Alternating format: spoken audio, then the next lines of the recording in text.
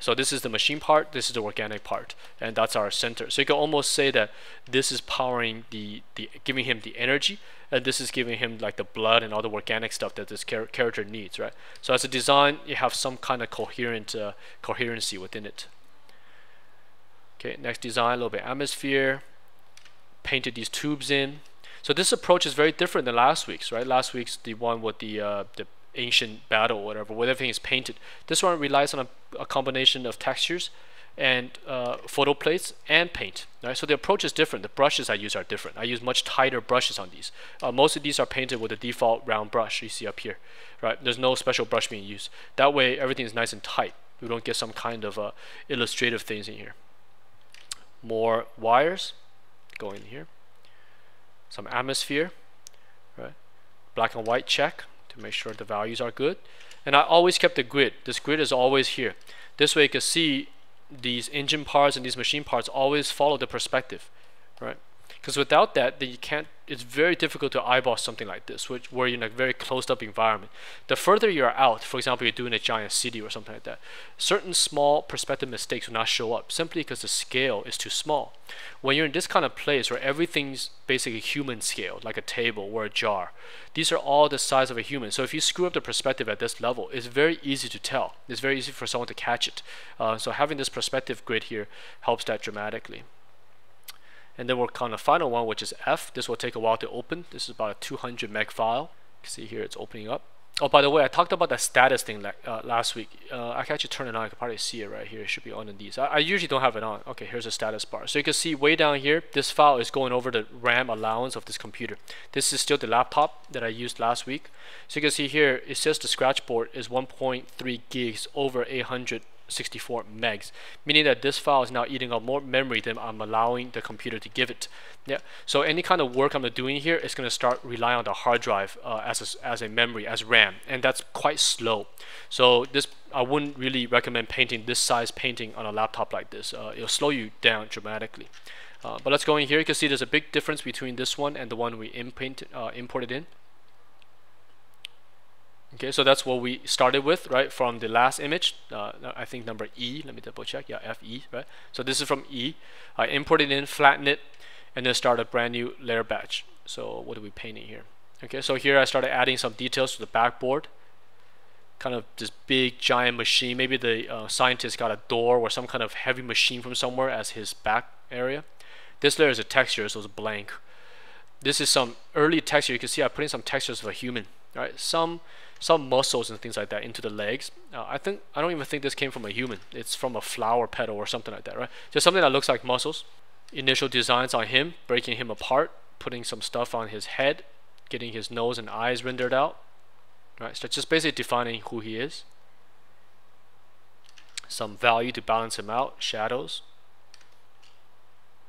And then here we really go to town with some additional details, like these wires. I start going to his arm. You can see on and off what that does. This one's probably detailed elsewhere. Let's see. Let's gotta find these. Just a really quick texture down here, just to give it some details down there, and then run wires from that over, and this will help with perspective, right? We're trying to create a 3D scene here, so by running wires this way, we're seeing lines go towards our character, which is Frankenstein in this case, helping the eye create 3D space between the camera and this character. Additional details here. These are very, very small details that if you're watching HD, you could probably catch. Additional wires here and there. This layer is the special effects layer. This layer I put on a different group. This way I could turn it off. You can see. All right. So let's turn this on and just do each one on time. Most of these layers you can see are normal. Some of them are dodge, some are multiply, but most of them are just on normal. Right. Shadow. But this painting again is quite different from last week's. This is a photo manipulation painting where you started from a photo plate. So you gotta make sure the density of your material is correct. And I talked about this on one of the previous tutorials, texture density. So watch the other ones. I think it's the one with the kind of sniper nest. All right, that one I believe is that one that talks about texture density.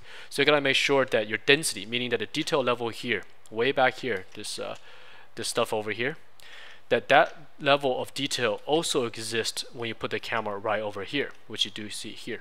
That gives you the same amount of density. If your digital painting here is very, very loose, it's going to show that these two don't match, that this photo is existing in a photo world and your painting is existing in a painting world. What you want is a blend of both. Okay. More lighting adjustment, saturation. I thought it was too, his body here is a little bit too saturated. So to do that, to adjust it, I put a layer on saturation and painted a little bit of black into his chest. And that's all. Not to the entire image, just his chest. So you can see orange, a little bit less orange. Okay, minor details like little wires and those kind of things. Define his jawline a little bit. I didn't like this jawline. I thought he looked too friendly. So stiffen it up, more Frankenstein-ish. I dropped in a very quick texture of teeth just to make him creepier, you know. And then used that texture and extracted and painted the rest. Made him into a monster-looking guy, as you can see here. Right. I gotta make sure his face holds up. In a shot like this, if this image was used for video editing, for example, then we have enough information for the editor to actually zoom in and tell a story here, and then zoom back out and tell the rest of the lab, right? So as I move the screen across, you can see lots of little details for the video editor to grab from. Some fog to separate him out. Here's the blood that's kind of leaking out from his body, so it's not a perfect stitching job. Right, have fun with this kind of stuff. You know, when you work on this, I mentioned this I think in every video. Try to be there yourself, you know, and try to imagine what's it like. What kind of detail will you see, and what kind of stuff will make the audience believe your image? You know, these tiny little things like one drip of blood, a little bit of red. It's kind of fun to put in. Tells a story. Some dust in the air. It's very minor, probably very hard to see. A place like this, you figure with all the electricity and static stuff in the air, there's going to be quite a bit of light debris floating around. This is the lightning layer that I painted. I definitely want to keep this on its own layer, just in case if you're working in production and the director or production designer, or if you're the art director yourself, decides, hey, you know what, I don't want this lightning here. If I flatten this out, it'll be very hard to paint it back out. You see, because it intersects so many other shapes. So if this is flattened, to paint this out, I gotta go in here, sample everything, and paint it out, right? A lot of work. So for things like this, I typically keep on a layer, and I don't flatten them down. I keep them as is, you see here. So we could always adjust it. We could change the opacity. For example, here we can make it very light if you want. All right. So maybe you could do that. You could change its colors. So if I want this to go blue, hold on, this is slow. Remember the whole scratch disk thing I was talking about? By doing this right now, it has to go to the hard drive. All right. So if I want this lining to be sort of bluish color, I could do that. So by having it on this layer, I could do these kind of adjustments, which are quite fun. And the last thing I did is just sign your name. So you can see here, this is done in September 9th. About a month and a half ago. And you know, that's about it. And before I finished this kind of painting, what I did is I copy and pasted and added a sharpen layer. So everything goes, oops, now Photoshop is going to freeze up. You can see here. There we go, caught up. The sharpen layer, if I turn this on and off, you can see that as this is blurry, right? This is slightly blurry, a little sharper. So that's all it does. The grid is still in the shot here, you see. And that's about it. And then from here, the only thing I did for the final image, which I didn't save, unfortunately, as a PSD file, is the red on his body.